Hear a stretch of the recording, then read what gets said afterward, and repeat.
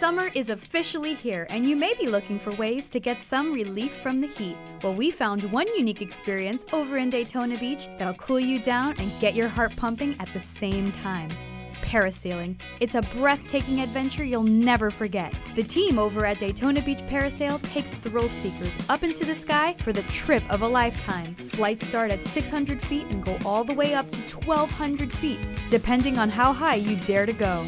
But there's nothing to worry about first-timers. It's fun for all ages. We tell everybody it's not exactly what they think it is. Everybody thinks it's a roller coaster ride where you just get launched. And it's really not like that. It's really a slow, gentle ride up in the air. You float around, you come back and land softly on the back of the boat. It's for people that want to get out of their comfort zone, but not do something crazy like skydiving. It's more of a way for people to get on the water and experience something they never experienced before. Enjoy the breeze as you soar through the sky, not to mention some pretty amazing sights.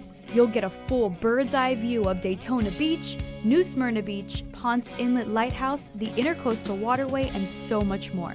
When you take off real slow from the back of the boat, you're a little nervous going up, and once you reach the top of your ride, you settle down, you look around, you can see lots of turtles, dolphin, waves, the horizon, the beach. It's an amazing view of the whole coastline.